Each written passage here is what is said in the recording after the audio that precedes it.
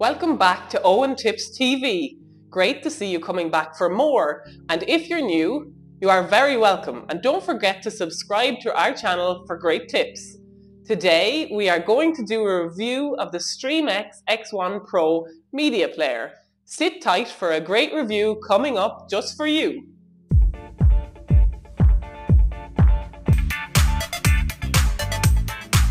Our review today is on the latest media player, the StreamX X1Pro. It has a lot of great features. Looking at the box, the features that it advertises are 4 GB of DDR RAM and 64 GB of eMMC internal storage, which ensures uninterrupted performance. Having a Wi-Fi 6 and dual external antennas, your connectivity soars to new heights, ensuring seamless streaming. It runs Android 12 software, embracing the advanced Android 12. The StreamX X1Pro enhances your viewing experience. Next, let's open up the box and take all the components out and look at each piece individually. First is the StreamX X1Pro device itself. So we'll take this out of the packaging. Now, what we'll do with this for the moment is we will just leave it to the side for now. Next, we'll take a look inside more, and here we have the user manual, which gives you an insight of how to use the device and the setup. We'll also leave that to the side for the moment. Next, we have a HDMI cable. Take a look inside this packaging. Good sturdy cable with protectors on either end of the HDMI cable. Now, we have the power plug. Look at this. So we're in Europe here, and this is not a European plug, so you'll need an adapter to be able to plug that in. Now, last thing inside the box is the remote. And this remote contains an upgraded voice command system, the Bluetooth remote control, which helps simplify your streaming experience, preparing you for an immersive journey into a world of endless content. It does require 2 AAA batteries. Now, let's take a look at the StreamX X1Pro box itself. Looking at the back of the StreamX X1Pro, there are 2 antennas.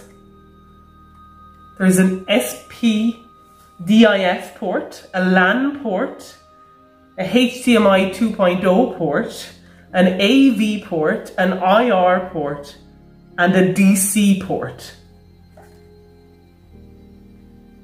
To the left side, it has ventilation all along the top, the reset button at the beginning, then a USB 2.0 port, a USB 3.0 port, and a USB card reader to increase the storage. At the front, it has an LED display along with a LED power light. To the side, it has ventilation support, and the bottom of the device has 4 rubber feet to help level it out. And to test, we're going to place it down on the table and attempt to wobble it. It's very sturdy. All elegantly packaged within the sleek and sophisticated design of the StreamX X1Pro. You just plug and play for ease of use. Just plug it in, connect your internet, and enjoy. So next, we are going to boot it up and have a look at the internals of the StreamX X1Pro media player. Here we can see the display loading for us, showing the very sleek and elegant StreamX X1Pro logo. We need to wait for it to load. As you can clearly see, it has a simple, easy to follow layout.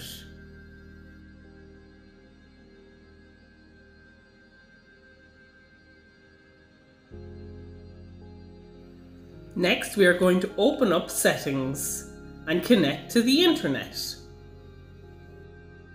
Now, after connecting the internet, we're going to go back to the home screen. As you can see, there's live TV, video on demand, playback, the App Store, and that's where we're going to go. We're going to select the App Store again in here. And we're going to let it load. As you can see, there's lots of preloaded apps like Netflix, YouTube, Hulu, TTV, Cyberflix, and many, many more. The main apps we are going to focus on are the Echo apps, like Echo TV. We need that to access live TV, so we're going to select that now and select install and allow that to download so that we can use it from the StreamX X1Pro media player. Just takes a few moments to download. Don't forget to subscribe to Owen Tips TV for more great videos. The next app we are going to look at downloading is the Echo Video on Demand. Again, we just select to install and allow it to download.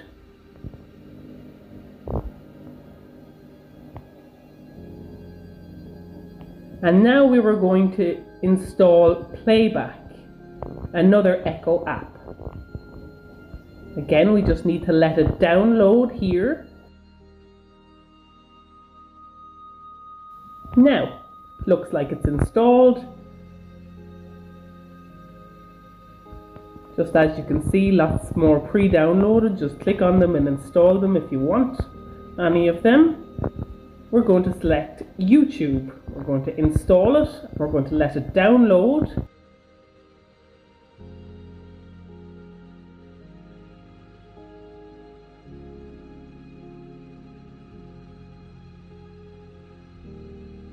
Now, that's finished installing. So we're going to go back out of here, back to the main screen from the StreamX X1Pro. We're going to select Live TV. We're going to add in the Echo TV app.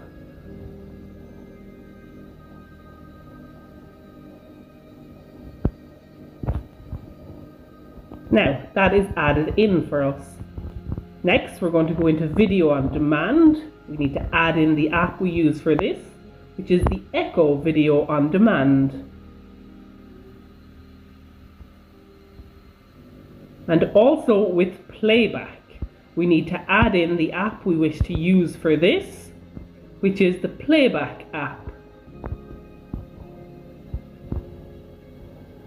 With that selected, now we can go back in and access Live TV. We'll select this first, allow it to load. Only takes a few seconds really. Now that it's loaded up, we can see a long list of TV channels. Many popular channels are available in here.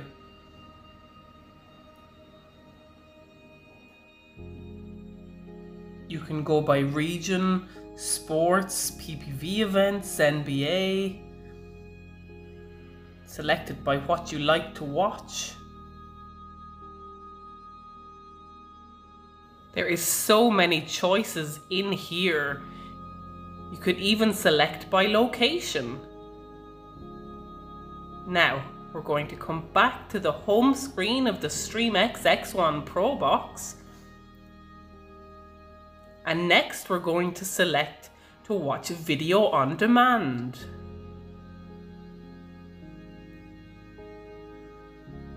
Again, very quick to load. So you can see in here there's a recommend section, newest movies, TV series.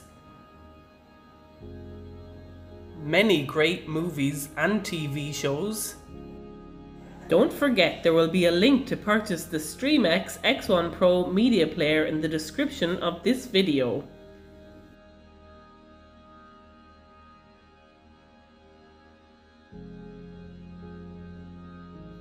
Even from within these, like if you select TV series, you can search by genre, new release, action, adventure. You can even search directly to see what TV show you wish to watch or what movie.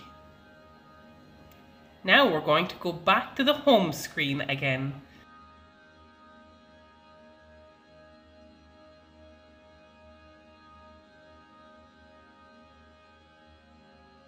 Now we're going to open up apps and have a look at all the apps that we have installed. As you can see, there's YouTube, Playback, Echo TV, even the Google Play Store is available in here. Now back to the home screen. As you can see, there's an option for settings here, which shows network, Bluetooth, account and sign in, apps, device preferences, and then there's the file manager folder. So there's the local memory. Next, there's a setting menu that allows you to clear the system memory. This next one is allowing you to go on to Google Chrome. The next setting is allowing you to delete any installed apps that you have. The next step shows us how to set up voice control on our remote. Step 1 is press and hold the OK and the back buttons simultaneously for 8 seconds until the indicator flashes. Step 2 is press the OK button once more. Now voice control is set up.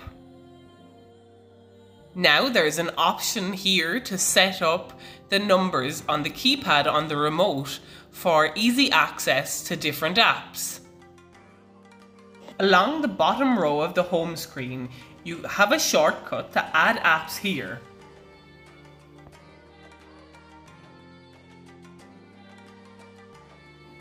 If you would like to purchase this device, the StreamX X1Pro, there will be a link for you in the description of this video. Drop your comment about what you think of the StreamX X1Pro, and thank you for visiting our channel today. Hopefully we will see you in the next video.